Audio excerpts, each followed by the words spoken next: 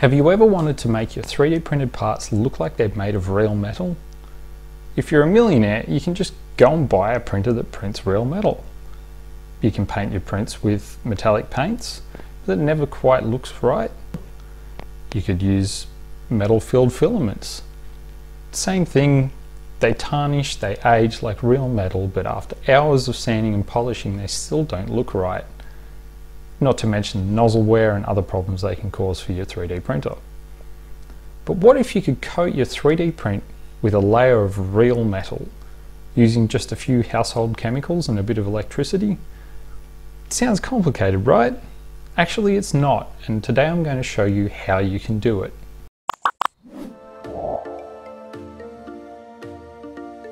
In this video, I'm going to cover a process that's called electroplating. Today we'll cover copper because it's the easiest metal to do this with, and it's also used as a base coat for other metal electroplating. So you might coat something in copper before you are going to nickel plate it or chrome it. There's different chemical processes you can use for this, but we're going to stick to what I believe is the safest and cheapest way that you can do so.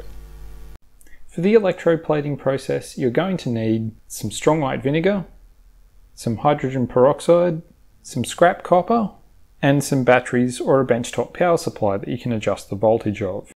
Also, for coating your 3D printed object, you're going to need some graphite powder and some alcohol, or some conductive paint. While we're working with rather mild chemicals, I still recommend wearing safety glasses and gloves for this process. Before we can plate anything, we need to create our electrolyte.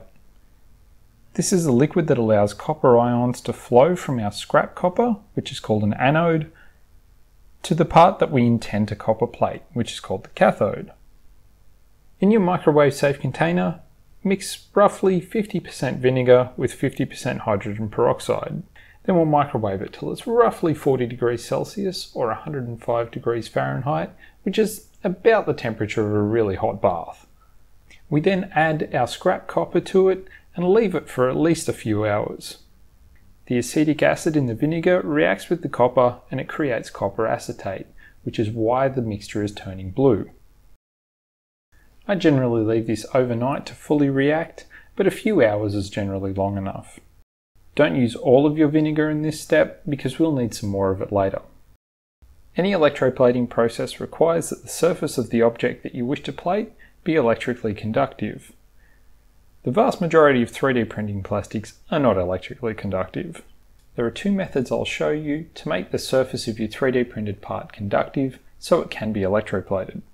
The first method is just using conductive paint, and the second method involves making a paste out of graphite powder and alcohol. Before using any of the following methods, your part needs to remain completely clean, so free of fingerprints, dust, grease, oil, etc. I've found this silver conductive paint to be the best method for making 3D prints conductive. It paints on very easily and its resistance is incredibly low, which is highly desirable for electroplating. To use it, just simply paint it on. Try and get a nice even coat of the paint on your part. It's probably best to do at least 2 coats to get full coverage, as no copper will bond to any of the areas that are unpainted. The reason this paint works so well is that it contains real silver, which is the most conductive metal. This also makes the paint very expensive. This little tiny vial cost me almost $20, so it's not really viable for extremely large plating jobs. The next method we'll use involves making a paste out of graphite powder and alcohol. When I say alcohol, a wide range of solvents can be used for this. Very commonly used is isopropyl alcohol or acetone. I prefer to use ethanol or methylated spirits because they take slightly longer to evaporate. Graphite powder is most commonly used as a dry lubricant and can be purchased from hardware stores or automotive stores. Creating the paste is very simple.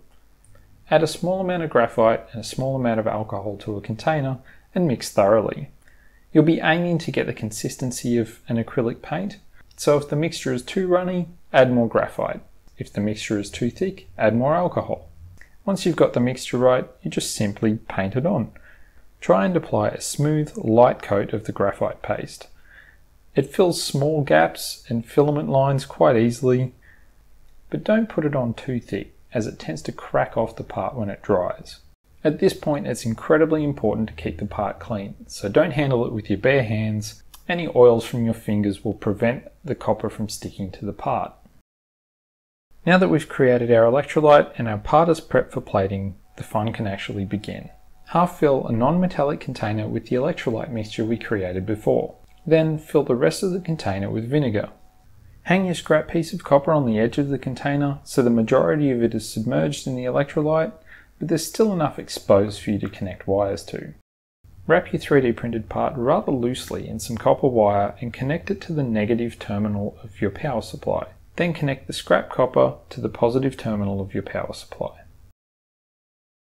Submerge the printed part in the electrolyte solution and keep moving it constantly. Checking your part periodically, you should start to see bright pink copper forming on your part in less than a minute.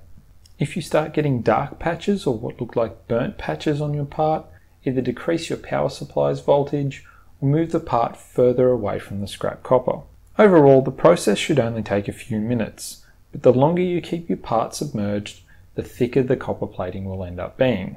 Once you're happy the part is completely copper plated, remove it from the solution, wash it with some clean water and dry it immediately. Once it's dry, the copper can be polished or just left as it is. Raw copper will oxidize very quickly, so if you want it to keep its shine, you should clear coat it with some varnish, or otherwise you can just leave it exposed to the elements to get a natural aged look. And there you have it, a nice simple and safe method to make your printed parts look like they're really made of copper. Hit the like button if you enjoyed this video, and don't forget to subscribe if you want to see more content like this. I'm Brody, happy printing.